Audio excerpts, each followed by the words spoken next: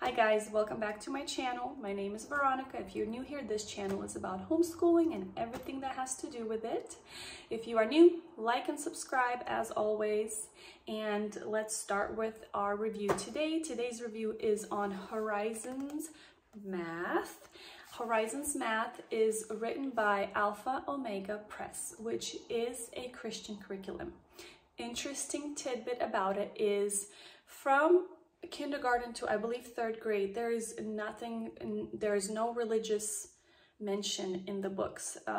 No passages from the Bible, no mention of Jesus, anything like that. Now, starting at about third grade or maybe fourth grade, it becomes very religious. There is scriptures in about every lesson, lots of mention of Jesus, fruits of the Spirit, things like that. So if you are not religious, you might have a little bit of a hard time with it because it is very, very filled with that. It didn't bother us. This is kindergarten. And one thing that I really wanted to see in our curriculum, it might not be everybody's thing, but I really wanted something that's colorful. And Horizons Math is pretty colorful.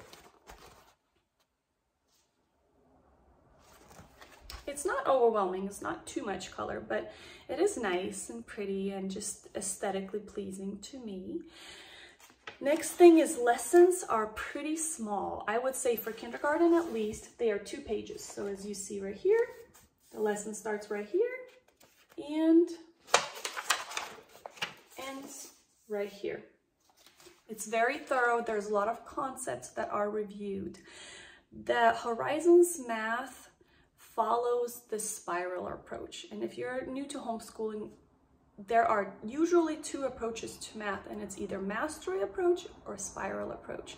Mastery approach is when there is a concept that's taught and the child has to master it before they move on to the next concept.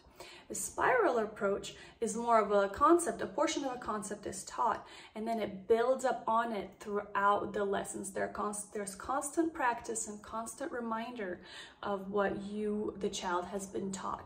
So we do like the spiral approach. My children really did need to get reminded. They would forget a concept if they're not reminded of it every day.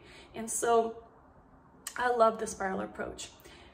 The curriculum itself is very thorough.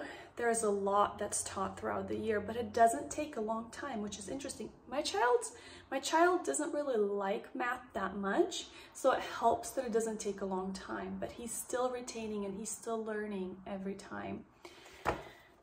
There isn't much else to say. It's a small video. It's a great curriculum. Go on AOP.com and look at their sequence.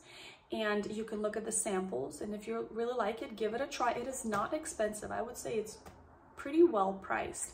For 2 books, every year you get 2 books, book 1, book 2, and a teacher's manual. For 2 books and the teacher's manual, it's around $100. Sometimes for the younger grades, I didn't buy the teacher's manual because it wasn't that hard. That's concepts that I already knew I didn't need review on.